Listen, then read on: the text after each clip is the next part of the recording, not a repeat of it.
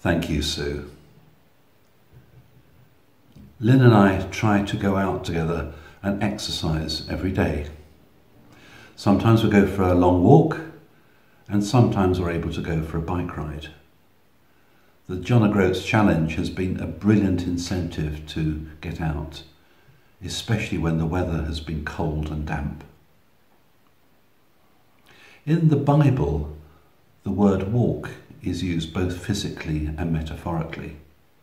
Jesus walked and talked with his disciples. Also, we're taught to walk in light and not in darkness. So I thought I would put the word walk into one of the Bible study tools that Keith has been talking about. So I went to Bible Gateway. I found 211 references to the word walk. There were 145 in the Old Testament, and there were 66 in the New. So here are a few examples. Genesis 3. Then the man and his wife heard the sound of the Lord God as he was walking in the garden in the cool of the day, and they hid from the Lord God among the trees of the garden. And again in Genesis from chapter 6, Noah was a righteous man, blameless among the people of his time, and he walked faithfully with God. Isaiah chapter 9, the people walking in darkness have seen a great light. On those living in the land of deep darkness, a light has dawned.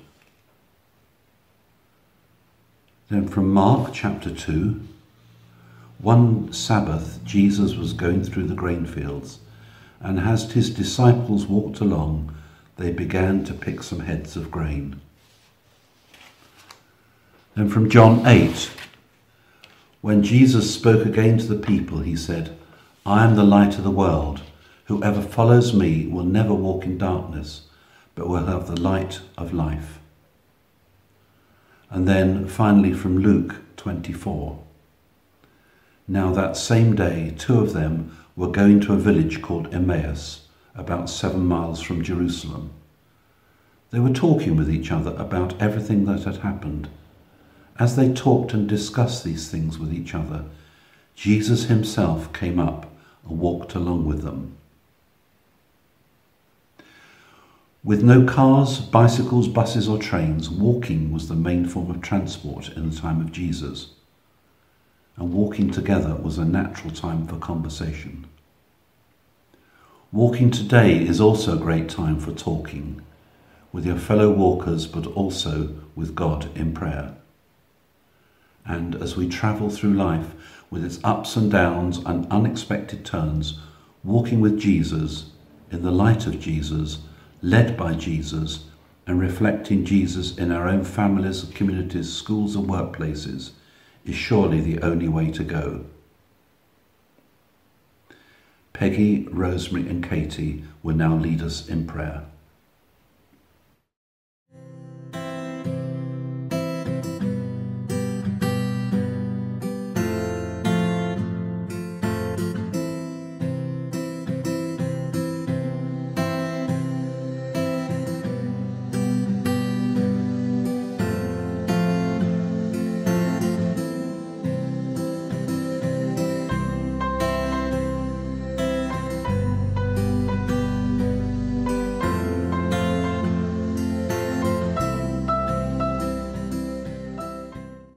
Heavenly Father, give strength to the families that have lost their loved ones. Comfort them in their grief and sorrow. Comfort the old and lonely people so they do not feel forgotten. Help the school children of all ages who cannot attend their schools and are becoming stressed and anxious about their future. Also be with their parents. Bless and comfort all the sick people wherever they may be. Lord, in your mercy. Amen.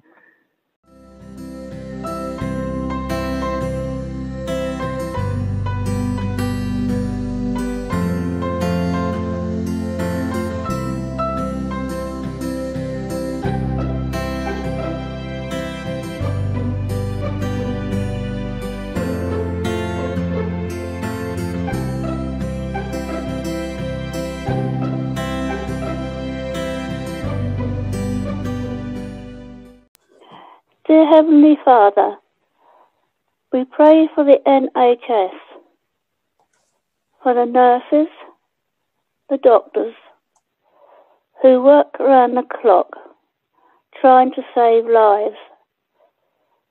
Pray for their safety. Pray for the families who have lost loved ones. We pray that you will show the love and comfort them. We pray for those who are at home who are not well. We pray that you will comfort them. Also for the homeless, we pray for their safety, their health, and for shelter. We also pray for our church, that one day we can meet as a family. I ask all this in Jesus' name. Amen.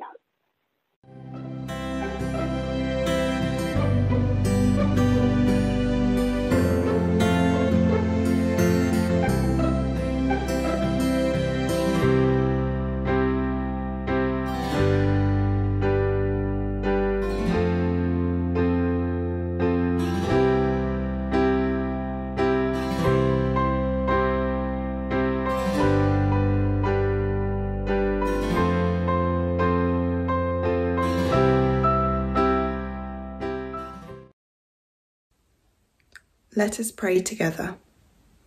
Our Father, who art in heaven, hallowed be thy name.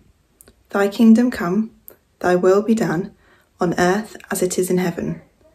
Give us this day our daily bread, and forgive us our trespasses, as we forgive those who trespass against us. And lead us not into temptation, but deliver us from evil. For thine is the kingdom, the power and the glory, for ever and ever. Amen.